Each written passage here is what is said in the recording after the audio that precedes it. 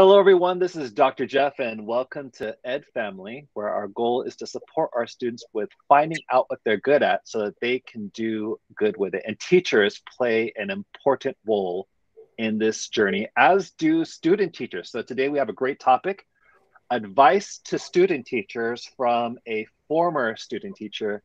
And I got to say, I have the great privilege to welcoming here on Ed Family my previous student teacher, but now currently teacher, Miss Christina Campos. A warm welcome to you, Christina. Thank you for joining us on Ed Family.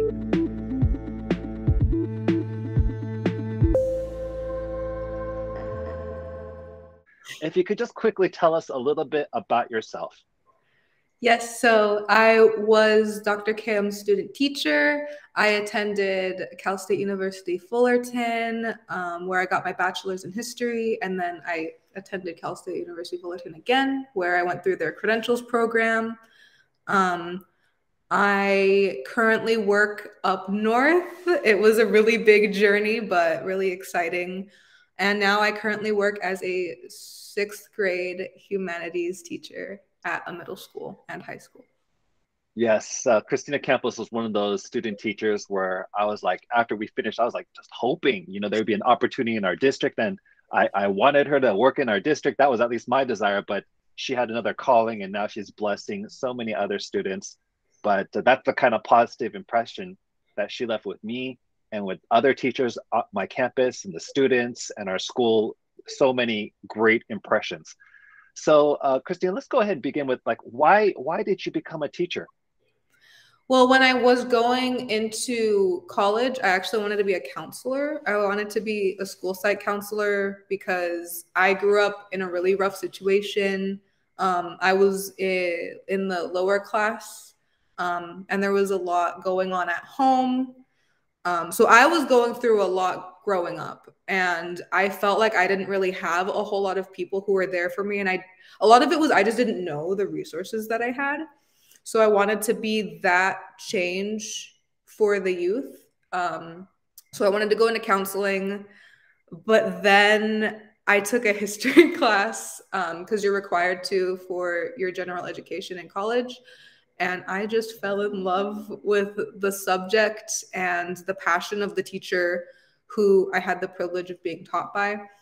And so I thought, oh no, is counseling really something I want to do forever? Or do I want to do something that I have this passion for, that I have this zest for? So to me, I felt like being able to combine the two worlds of being able to help people and be a huge impact in students' lives and having that passion for history combined would be to be a teacher. So I took a lot of thinking and it took a lot of time, but I decided that that's where my heart belongs, in teaching. Yes, I remember you sharing how in your youth, how much you enjoyed being in school and how school was such a good place for you. And so glad that you found your passion in teaching and now are channeling your energy, all your good energy into teaching. That's wonderful to hear. That's definitely one of your strengths. What would you say are some additional strengths that allowed you to be such a strong student teacher and teacher today? Because there's a lot of student teachers coming in, they have their but what would you say are some of your strengths? I would say definitely my compassion. I think a lot of people kind of forget that the type of compassion and nurture that children need. Like I think a lot of people going into the credentials program, they have compassion of some sort. But I feel like sometimes you have to take that step back and realize, okay, this is the compassion that humans need. But I think kids, especially because I work with people who are like 10 and 11, they're going through a lot. So they need a different type of compassion and nurturing. And I would say another really, really big thing is definitely my drive and ambition.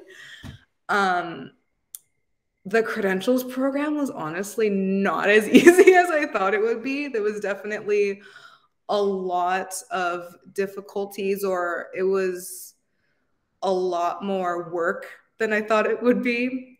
But because I'm so driven and because I'm so ambitious and because I love learning, I think that that helped me out a lot. Yeah, those are two really great points there. First of all, that socio-emotional passion that you had and socio-emotional learning and skill that you had to connect with students. I would often see you so patient with students that it was hard to be patient with. I mean, we can all be patient one time, two times, but over and over and over again, your patience just never ended. I just marveled at that. And so that was definitely a strength that I saw, as you mentioned. And then secondly, you talked about your ambition and drive. It's just in so many places. Just the student teaching work alone is a lot, I would say. But I would say, Christina, you weren't just a student teacher. You were kind of an emerging leader, I would say, on our campus, volunteering to provide professional development, lead events. Tell me more about that. Like, what gave you the strength and ability and skill to be able to do those kinds of things? For me, I would definitely say it's the love of the community, and I love people, and I love being able to offer whatever I can do to be a part of the community. Because for me, in being a leader, it's not about being ahead or on top of anything else or anyone else. It's about being with the people, and being a part of something that's so much greater than yourself. And if doing that means creating a video for open house, or doing that means attending uh, meetings for students who are bilingual and need extra assistance, then I would gladly do that. I think, to me, being a part of a community of educators is, how do I say it? It definitely makes your heart, like, you have to have your heart in such a good place, and it makes your heart really warm. Mm-hmm. At our site, we often called ourselves a family, and you're definitely, like, I think, had that, you shared in that vision of family, the way that you interacted with one another, the way that you volunteered for events, the way that you served not just students but also other educators. And so I know that not only was I very impressed, of course, but other faculty members, administrators, they knew you by name, and they wanted you on their team regularly. They say, "Is Christina coming? Is Christina going to do this?" You left that kind of reputation with us. A lot of times, students, teachers can come onto campus, and it's very frequent. Nobody really knows who they are, or they might not leave a very positive impression, but it was the opposite with you. Very positive impression. And I know that many of the other faculty and administrators there are wanting to continue to work with you if possible. They had that desire and interest, I know. And once again, although there were many strengths, I know that sometimes in the midst of the work, there are also challenges that come about as well. So what were some challenges that came along with student teaching, and how did you face them? Okay, so for this one, I kind of want to divide it into like two categories. One is like general challenges that I feel like most student teachers would probably face, and then my own personal challenges that people probably wouldn't necessarily go through. So for general challenges, I would say being able to have time management is really important. And I know it's difficult. And I know when you're in the credentials program and you're student teaching and you're doing this, that, and the other, maybe you have a job, it can be really hard to kind of balance all of that. So finding ways to mediate that. And for me, that meant I worked at a museum, but I had to, well, I didn't have to, I chose to leave to kind of figure out that balance and figure out what would work in my schedule. And I actually I was talking about this with Dr. Kim, and we had a meeting about it. And he talked to me for maybe, I don't know, it was like an hour about, okay, what are the pros and cons of this? And kind of talking me through it, never giving me the answer, but talking me through it and helping me come up with the answer myself. So that was really helpful. Um, Another thing I would say, I had one more general one. I think it was the job, time management. And then if you have a job, thinking about whether or not it's worth having while you're pursuing your credentials. And then generally, for me, there were a couple of things that were really stressful. During that time, I didn't have a job, but I was also living in my car at the time. Um, because just things at home, as I kind of alluded to earlier when I was growing up, not the best. But I found ways around that that worked for me. I would go to the school to do my work. Um, I would use my hotspot on my phone if I was in my car. Also, another thing about, like, not to make light of the situation because it's very complicated, but being able to quit my job actually helped me out a little bit because I wasn't constantly like going from school to going to work to going to my car. So that kind of helped in like a weird way. Um, but then I ended up getting really sick, so I had to go home. But that also ended up working out because while I was home, I was able to heal myself and I was also able to really like work on the credentials without having to like worry about, okay, like what if my computer dies or things like that. Um, yeah, yeah. I think when I got really sick too, I told Dr. Kim and he was like, "Do you want to not come in and student teach today?" And I was like, "No, no, I got it. It's okay." So that goes back to that drive that I have, and that ambition for sure. But yeah, no matter what you're going through, there are definitely ways to get over it. I now have like my dream job and I'm living in a really beautiful area. Um, I would also like to add, if you are going through anything, there's always ways to get help for it. And also, if you're going through anything and it's not as serious as that, or maybe it is as serious as that, definitely communicate with your mentor teacher because there are things that they might just not know. So that would be a little advice on that. Oh, wow. Thank you for being vulnerable and sharing a little bit of your story with all of us. I know I didn't know that because I'll tell you this. This was during the stay-at-home order in the district that I work in. Because when class was about to start, we met online at that time. And who would be there first? I like to think of myself as a very punctual and early kind of hardworking person, but no, Christina Campos would definitely outdo me in many situations, arriving there before me, engaging with the students, very engaged in the class, staying after. Then there's breaks in between the classes, getting in there early, just continuing to do that. And all the while, her background screen, it would be like different university settings or at the museum where she worked at. And so I was thinking, oh, look at her providing social capital for the students and giving them the college experience because they can't go out.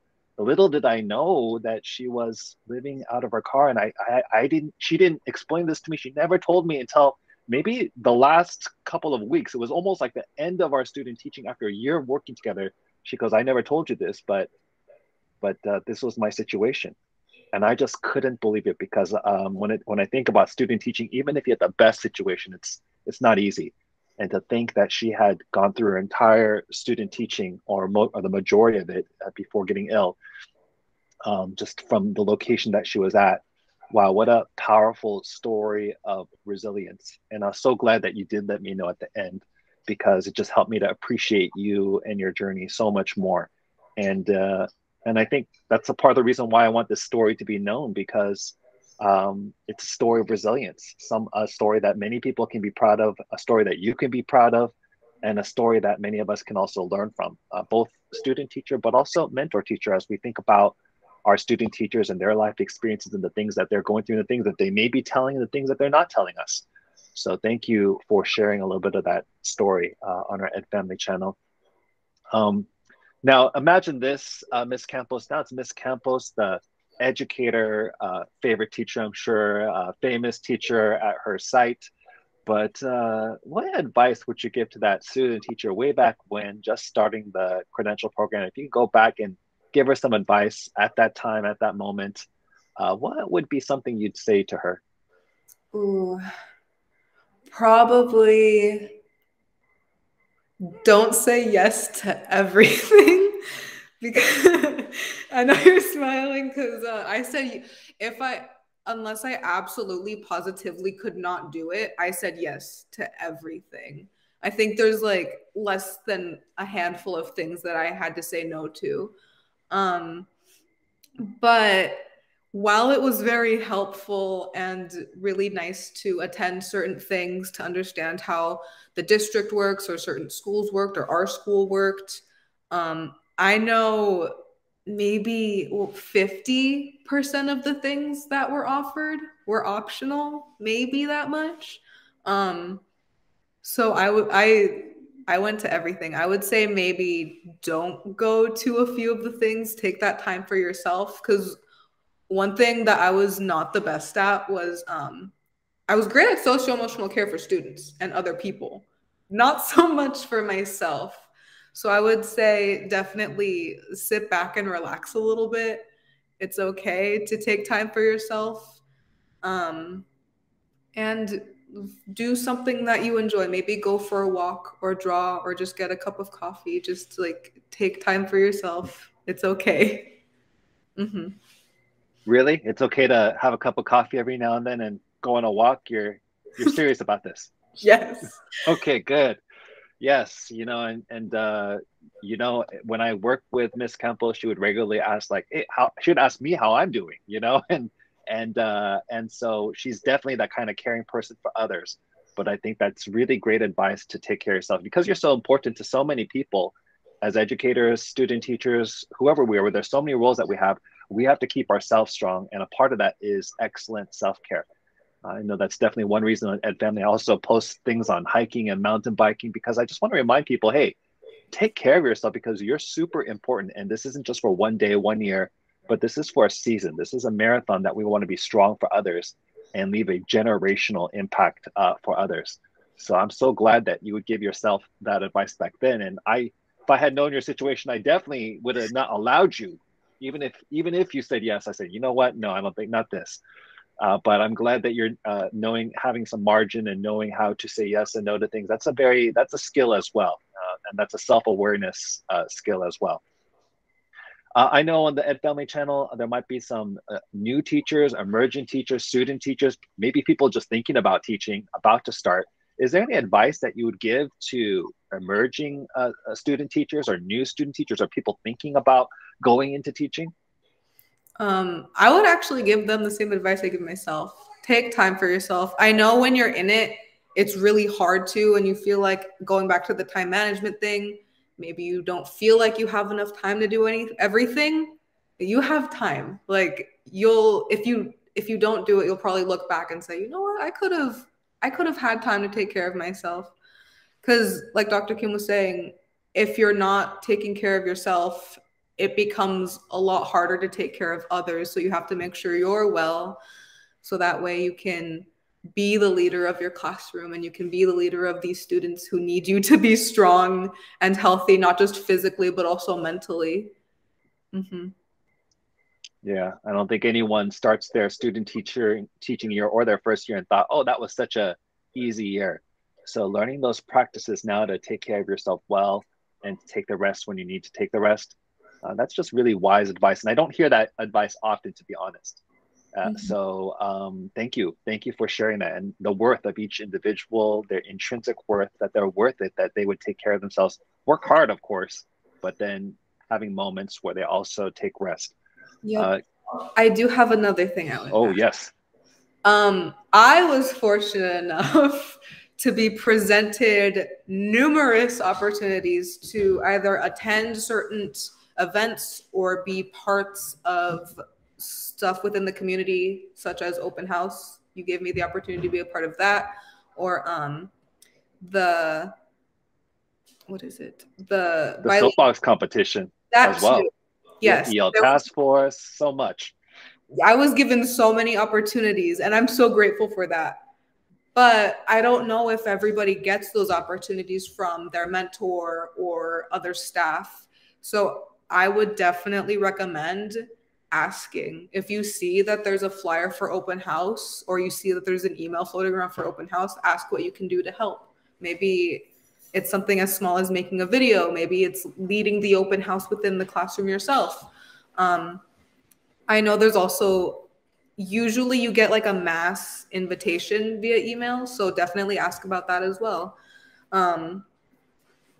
Yeah, I would say just ask, because sometimes the opportunities are there and sometimes you don't necessarily. Sorry, he was leaving. Sometimes you just have to ask. Mm-hmm. You know, I think I'm so glad that you mentioned that, because it's like two sides of the coin. On one side, it's that self-care, and on the other side, it is taking the initiative and saying yes to the things that you do want to do, because there are cool opportunities that can help you to grow. There's, I think, so many different things that you've got to participate in that it's like its own kind of professional development. It's like its own class. You learn a whole new set of skills that now in your new place you can employ if that's what you wanted to do. So it is that balance, isn't it, of taking care of yourself well, but at the same time saying yes to the right things. In fact, what's that phrase I sometimes like to say? Say no to the good so that you can say yes to the best. And so it's figuring out what is that best and then saying yes to that. Yeah. Mm-hmm. Well, Christina Campos, once again, thank you so much for being willing to be on our Ed Family channel. I think you might be my first official guest for this channel. So big congratulations and thanks to you. And once again, congratulations on completing an amazing student teaching year. And also finally, before the year was finished, getting hired at another school and actually having multiple offers. Including, an opportunity even to interview in the district that I work in. That's what you wanted to do. So big congratulations to you currently. Continue to make the difference in where you're at. And thank you so much. You're welcome. It was nice getting to talk to you. And thank you for having me. My pleasure.